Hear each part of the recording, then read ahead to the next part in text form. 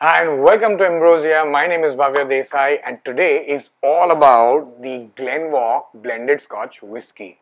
Now, before we start this review, if many of you have been wondering why is it that we've been missing and not making too many videos, studio is getting ready, so that's why it's been difficult to do that. I know a lot of messages have been pouring in. You can understand in this sort of a scenario, it becomes a little difficult to review whiskies. Today is all about the Glenwalk whiskey and why is this famous?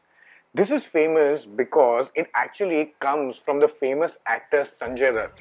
Yes, you heard it right. He is one of the investors in this company along with four other partners who actually have come together to form a company called Cartel and Brothers.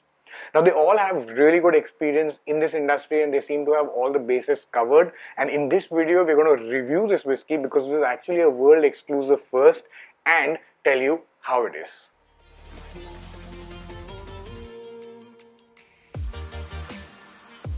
Now, what's also special about this scotch is that it's not only coming from Sanjay Dutt, but also it is extremely competitively priced. It only comes for rupees 1550 in Maharashtra, but that's of course for a 700 ml bottle and not a 750 ml bottle, and it comes with an ABP value of 40%. Now, this really positions itself in a category where you have some of the best Indian premium whiskies. You know, whiskies like Blenders, whiskies like Oaksmith, Signature, Antiquity Blue, and some of these are millionaire brands and are also the perfect choice for the consumer in that category. Now that's why this makes it very interesting, because it really gives the consumer that opportunity to taste a scotch which is at that price point. Now the makers also highlight that while this is a scotch, it has been tailored to Indian taste buds, which means there might have been a lot of thought which might have gone behind making this blend. Now this scotch is made in the Highlands in Scotland, and also it uses a 3-year-old malt which is obviously mixed with the grain spirits to create this blend. Now also this is made using traditional methods, which means that there is malted barley which is actually soaked in water and is allowed to germinate until the sugars are released. It is then fermented further in order to create that blend. Now what's also interesting is that you need to know is that this is made by this company called Accio Limited, which also has a lot of malts and scotches to their name.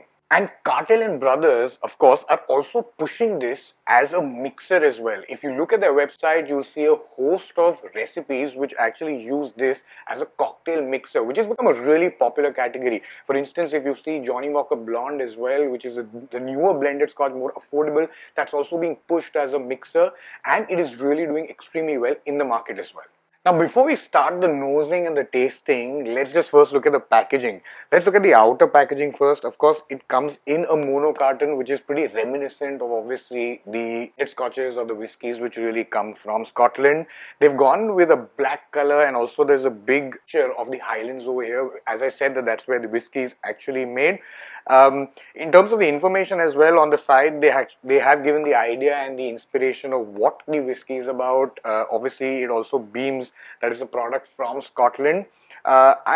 I think that the color is still okay, but I don't really like the way the name has been displayed. It's more in a vertical format, which makes it slightly difficult to view it or read it from far away. Now, I don't know if that's a specific strategy that they've gone with to have this name in such a way, because that's something which usually brands do to stand out. Like for example, if you notice or if you've seen the black labels as well, when they were introduced in the market, they purposely slanted the labeling at a 24-degree slant in order to stand out against the competition.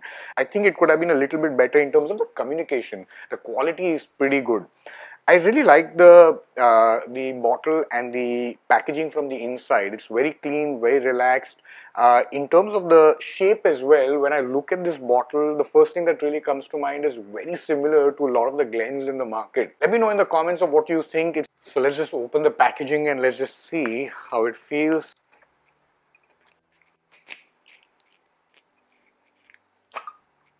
So no cork, obviously, as you can expect in a price category in a segment like this, it's very difficult to find a product which will obviously get corked. It surely seems potent for a 40% ABP value. It seems a lot stronger with the smell.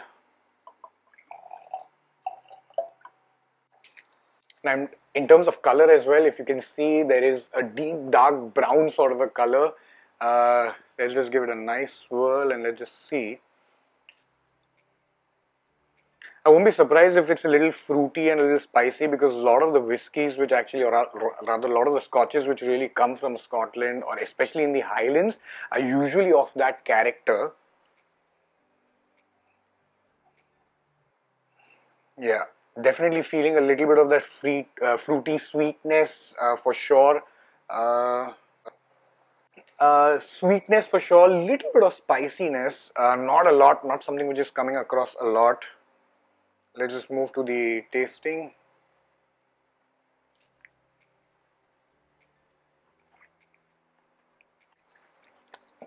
Definitely a lot of fruitiness, surely. There is a nice hint of sweetness. It's a little caramelly. For sure, there's a little bit of caramelly. Also, in terms of the texture as well, it's a little buttery on the palate. I'm kind of still feeling a little buttery on the palate.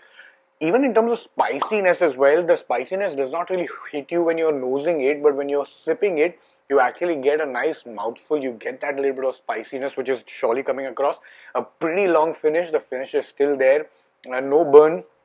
But yes, as I said earlier as well, from a 40% ABV value, it surely feels a little bit more potent. I can still feel the aroma. Still the blend is kind of lingering around in my throat, in a little bit of my palate. Let's just see if we get a little bit of something else. Hint of smokiness, very little hint of smokiness. So what do I finally think about the Glenwalk blended Scotch whisky?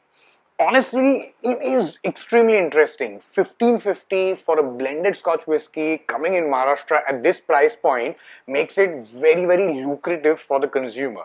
So if you're a drinker of someone like Blenders or Oaksmiths or Signatures or Antiquity Blues, then this can actually be a very interesting buy for you, because for a similar price point, you actually get that premium feel. You get that blended Scotch whisky. And what's interesting also is that when a product is priced so competitively, you might think that it might not give you the best experience. But honestly speaking, it actually gives you a very decent experience. It's not a premium Scotch experience for sure, obviously because of its price point. But at the same time, it also gives you enough there. So that's the reason why I think it might be a good whiskey, especially when it launches in other markets, or if it launches in other markets, because 1550 in Maharashtra is a very good price, and it also opens the doors of being a lot cheaper when it goes to the other states. So if you're able to get your hands on this, then surely try this whiskey. Let me know in the comments what you think, and if you have any questions, we'll be more than happy to engage with you about this.